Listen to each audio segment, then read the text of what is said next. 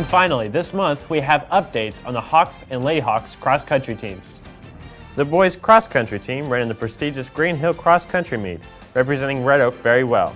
The Hawks had 2 varsity teams run, who finished 30th out of 51. Then, the varsity cross-country team placed 9th out of 30 teams in the North Mesquite Meet. Johnny Jimenez was 24th. Preston Hancock came in 2nd overall in the race out of 250 to 300 runners. At press time, the varsity boys cross-country team placed 4th out of 14 teams at a 2nd North Mesquite Meet. Alex Salcedo was 9th overall out of 103 runners. And finally, the girls' cross-country team competed at Samuel Park in the North Mesquite Stallion Stampede.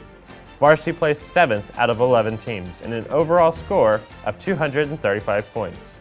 Then, cross-country teams went on to compete in the Ennis Meet.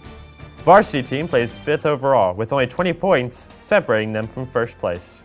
The JV team placed 1st overall with 38 points. For more in-depth coverage on cross-country and individual scores, visit the Athletic Zone online at hawkeye-news.com. To keep yourself up to date on all the Red Oak ISD sports action and photos, log on to the Athletic Zone online at sports.hawkeye-news.com. For the Athletic Zone, I'm Ryan Garr. Lexi and Chris, back to you.